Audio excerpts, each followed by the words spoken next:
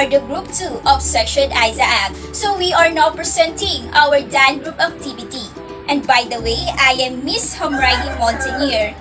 So before we proceed, I would like to read first the table of contents, such as overview to the architectural design, reasons for choosing architectural design, Conic section that can be seen or have been applied in architectural design and its importance, pictures from different angles, conclusion and realization about Conic section and the activity.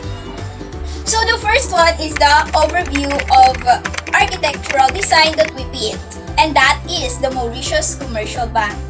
We founded that this commercial bank is also known as Bank of Mauritius Building or Bank of Mauritius Headquarters. It was elected as one of the 100 architects of the world 2012. And because of that, they honored in the Union International Association. So they are very competitive, right? Next one is the oldest bank. It is not just the oldest but the largest, the central bank in Mauritius. Why? Because they operate a network of 42 branches and over 4,000 points of sale. It was founded in 1838. So that means this building of MCB or the Mauritius Commercial Bank was started in the year of 1838. Next, this building was obtained a BREEAM certificate. So what is BREEAM stands for? It stands for Building Research Establishment Environmental Assessment Method, where they assessing, rating, and certifying the sustainability of every building. So that means the MCB is one that receive a BREEAM certification. Next, it was completed in 2010. So it is, as we all know, this building of Mauritius Commercial Bank was done in the year of 2010. Background: architect and designed by Jean-Francis Conic.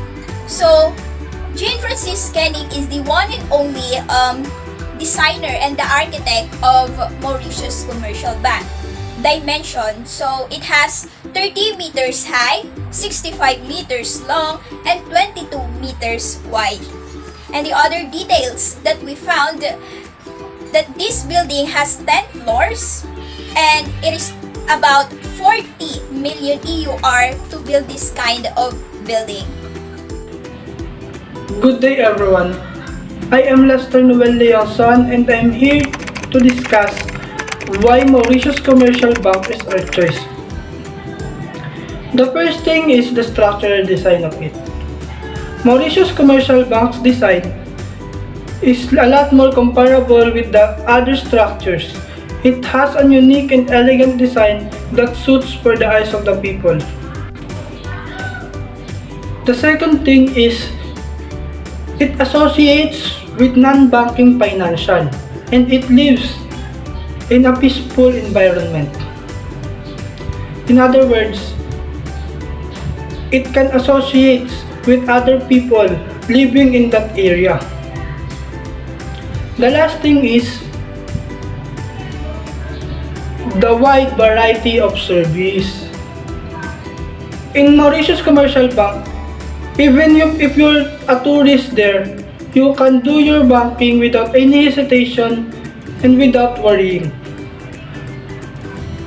In addition, Mauritius Commercial Bank is one of the famous banks all over the world because of its designs and of its service.